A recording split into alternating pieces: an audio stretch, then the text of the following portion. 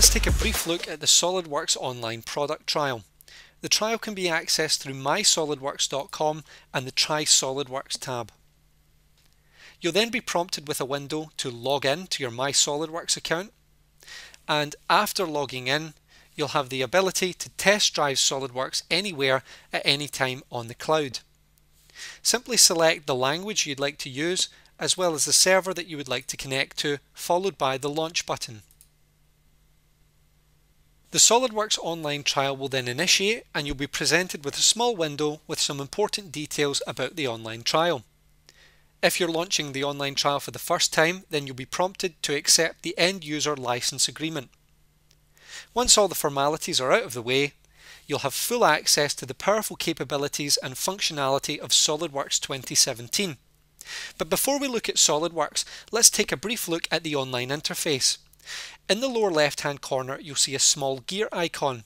This allows you to launch SOLIDWORKS sessions, gain access to a variety of other SOLIDWORKS applications such as eDrawings and SOLIDWORKS Visualize. You can also share your session with a friend or colleague by copying and pasting a link perhaps in an email and sending it to them. This will allow them to join in with your SOLIDWORKS online trial experience. There are other areas to note as well. You can show and hide statistics about your session, change the resolution, disconnect and quit.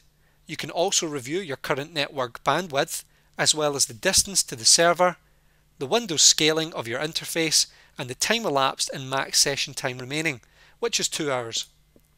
In the bottom right hand corner, you'll be able to upload new files from your local machine, access Dropbox, Google Drive and Box accounts, as well as full screen your session. Now it's time to take a very brief look at SOLIDWORKS.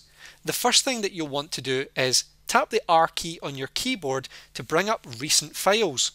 What you'll see is a variety of demonstration files which are already on the trial available for you to access, interrogate and use. You can launch one of these by selecting them from the Recent Documents window that appears. If you want to start creating content of your own, simply select the File and New button. This will launch the new SOLIDWORKS Document window and you'll be able to create brand new part files, assembly files and some drawings to document all your design work. Once you've created some content, why not try saving it to a Dropbox or Google Drive account or a Box account that you've connected? I've already connected mine and can save files to it by saying File and Save As, and from the left hand side of the Windows Explorer selecting the drive that I would like to save to.